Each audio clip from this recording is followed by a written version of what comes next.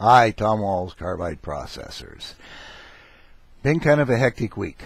Part of the problem is that we're having trouble getting tungsten carbide in, just physically get it in. There is one company that does surface treatment. There were two, one went out of business, but one company that does surface treatment of tungsten carbide.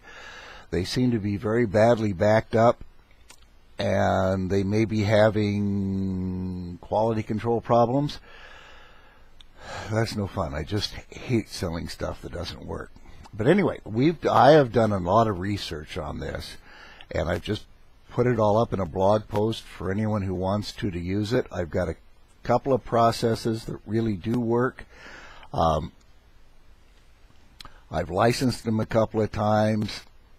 I was going to use them here. You can see a picture of the line I bought in the blog post. We're in the city of Tacoma, and they just do not want plating. Zero discharge. I've got a zero discharge plating line.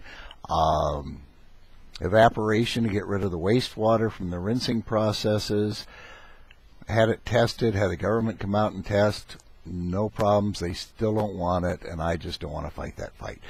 But if anyone wants to set up or treat tungsten carbide, I would be more than happy to help you, because I would really like to see good tungsten carbide come directly to me from the manufacturing plant without a delay of a week or weeks or months in the middle. And I would really like to have a process run that was 100% repeatable, that was robust.